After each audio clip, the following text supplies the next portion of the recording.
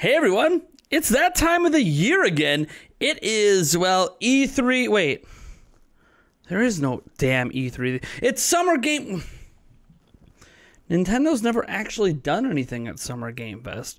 I don't know. It's video game rumor season, and you know, setting aside the E3, the Summer Game Fest, the Prime Gaming Fest, setting all that aside, just looking historically at Nintendo. No rumors, no leaks, no nothing. Just looking at them historically, it's something like 26 of the last 27 years, Nintendo has had a direct style or in person, as they used to do with press conferences, presentation in June. In fact, it's always happened the second week in June, usually between the 12th and the 16th, right? Whatever Tuesday happened to be the second Tuesday of the month or the second week in the month. However it lined up. This year, it happens to be June 14th, and I'm not telling you a Nintendo Direct will be happening on June 14th, but there is a reason that our Prime Gaming Fest runs through June 14th. Just throwing that out there. Now, setting that aside, we obviously know Nintendo is probably doing something in June. So we already know Nintendo has a number of games they need to advertise. You know, like Splatoon 3, Xenoblade Chronicles 3, Bayonetta 3, I don't know 3, Prime Gaming Fest 3. Look, the 3 is just a kind of a recurring theme for Nintendo right now. But there is so much more going on than just that. Obviously, we have the, well, I mean, they won't need to advertise this at the show, but there is Mario Strikers Battle League coming out on June 10th. But then obviously later in June, we have Fire Emblem Warriors, Three Hopes, and so much more. Games we don't have dates for. How about Mario plus Rabbids Sparks of Hope? Technically, Ubisoft makes it, but Mario is in the game.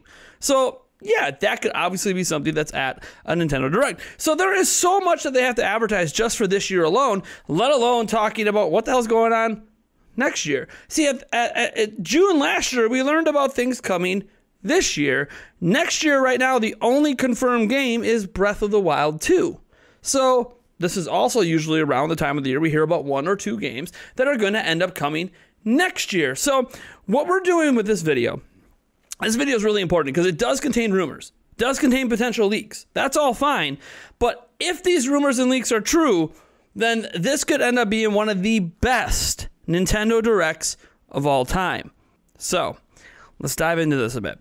First, I want to go over the known quantities. These are the games officially announced by Nintendo that we are probably due to hear something about very soon.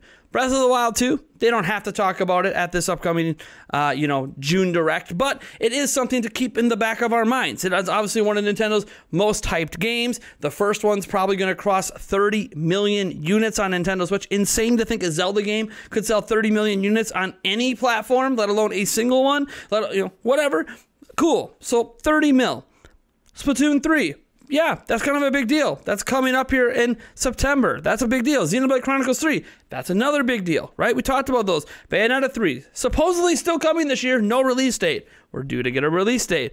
Mario plus Rabbids Sparks of Hope. Oh, and don't forget, Nintendo also technically has Metroid Prime 4 confirmed as a thing. Haven't heard anything about it. But hey, Metroid, Dread did really well last year, so maybe this is where we hear something about Metroid Prime 4. So we can't rule that out. Those are known quantities from Nintendo. I didn't go over literally everything, Live Alive and the Fire Emblem Warriors. Yeah, don't really know. But if we look into everything over the last, 9 months, that has been rumored as coming to Nintendo Switch, some from some very reliable people, that lines up for a very interesting Direct. So let's first off start with Twilight Princess and the Wind Waker HD. These games have been rumored by a number of people. We're just gonna kind of pin the rumors on Jeff Grubb right now as the primary source for this. He is a video game journalist, and that's one reason why I'm gonna sort of pin it on him. Tom Henderson and others out there, other video game journalists as well, have said these games are done and ready to go on Switch. And we all know Nintendo likes to have something, something Zelda come out every single year, and they typically don't count DLC as a fill-in or a Nintendo Switch online release. We haven't seen DLC or an online release be the Zelda release for the year.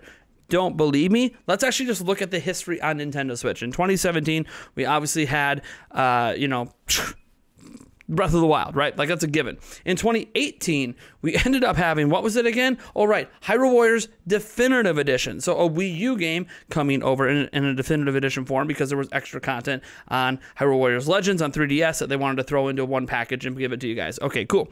And then we got to 2019. What was that? Oh, wait, Link's Awakening. Oh, then we got to 2020. What was that again?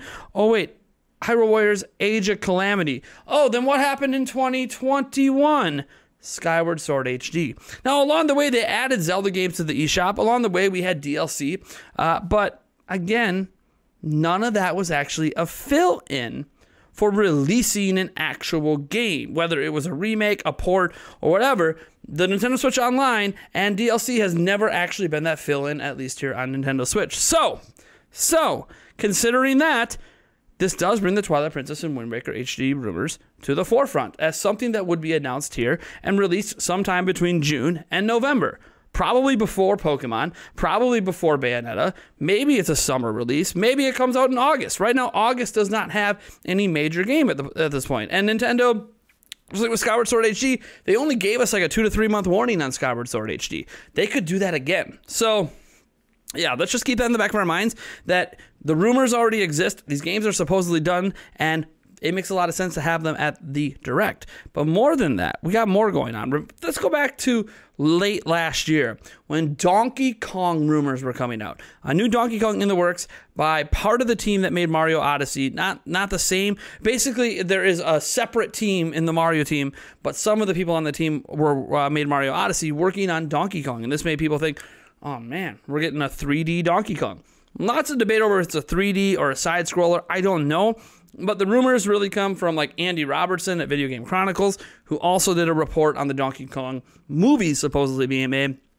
Nate the Hate was obviously at the center of some of this. You know, Nate the Hate, Nate Direct Feed Games. He's got a whole bunch of usernames, but all the same person. And then Zippo as well. I know I don't really rely on Zippo for much of anything, but hey, it's somebody just piling on the rumor train. We have multiple sources on the Donkey Kong thing. I think Emily Rogers might have even said something at some point. So yeah, Donkey Kong, some sort of Donkey Kong game coming was in the works. Would make a lot of sense to announce it and maybe be a 2023 game to possibly coincide with a Donkey Kong movie in 2023. Just throwing that out there.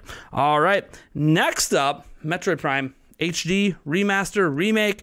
What do you want to call it? Emily Rogers has been talking about this since 2018, and now she's basically saying the game is done. It's done. It's floating around Nintendo of America, Nintendo of Europe. It's literally sitting in their office, done. So when's it coming out? And this is just the first one. Now, Nate the Hate has said 2 and 3 are rumored to be worked on as well, but work might not be done on those. But Metroid Prime 1, the remake, remaster, whatever they're doing with it, the HDifying of that game is complete. Makes a lot of sense to keep the Metroid momentum going after Dread. If Metroid Prime 4 is not going to come this year, then we get a Metroid Prime HD potentially announced at that Direct. Like, you see how the rumors are lining up for a really jam-packed Direct? Oh, there's more. What if I told you there's a new rumored game? Just came out today. Astral Chain 2. You guys remember Astral Chain?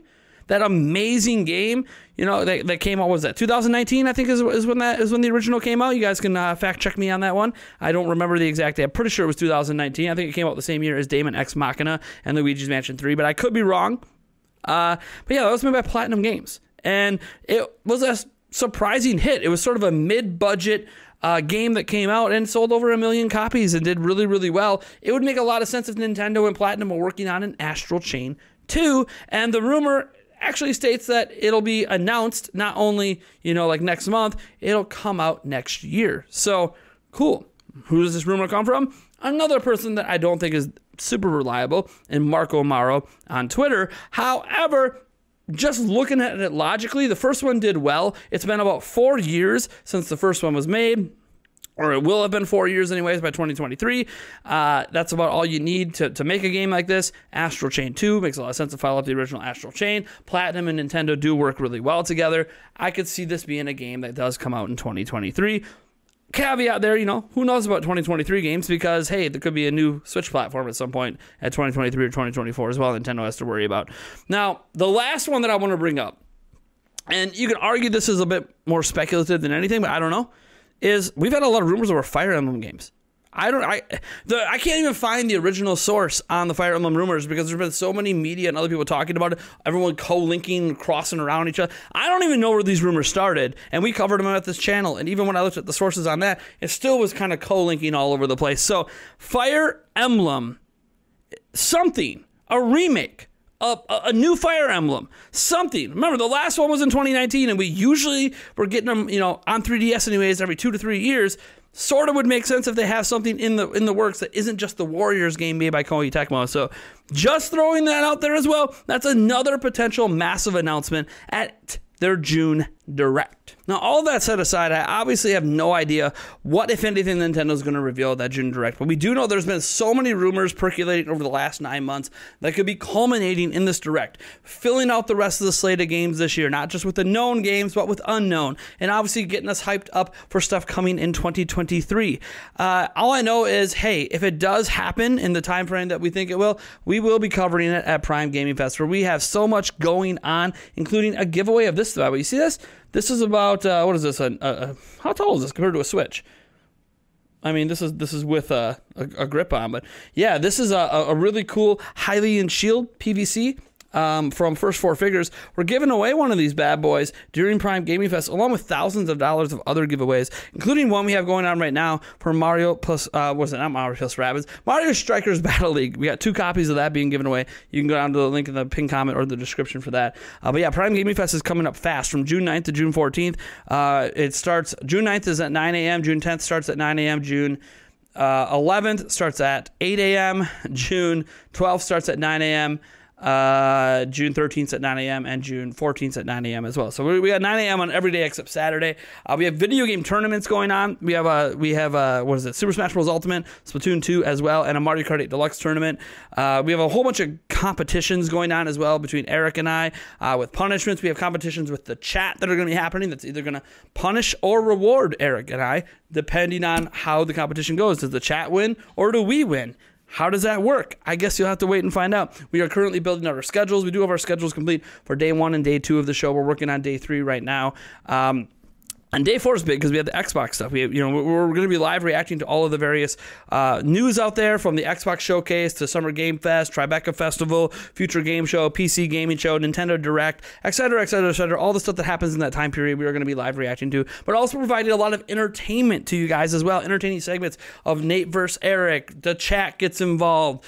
We have all the giveaways. As I said, thousands of dollars. Many partner companies, from Ubisoft to Skull & Company to First Four Figures to, gosh, it just keeps expanding, right? And we're investing our own money into some of these giveaways as well. They're not all sponsored giveaways. We actually are spending, over $1,000 of our own money on giveaways between consoles and collectibles and just really cool merchandise. We're really excited to really dive all in to Prime Gaming Fest. So hopefully we see you guys there, and hopefully we get a nice jam-packed Nintendo Direct, because I am really, really excited for what's in store.